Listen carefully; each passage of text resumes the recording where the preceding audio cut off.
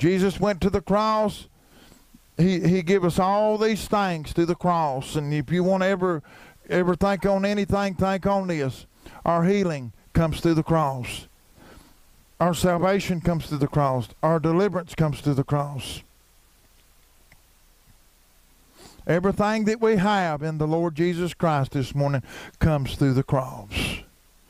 So I tell you this morning on the authority of God's Word, whenever you're in despair, whenever you're in doubt, whenever you need a word from the Lord and you need encouragement from the Lord, hallelujah, always just picture that cross in your mind where Jesus, He took our place.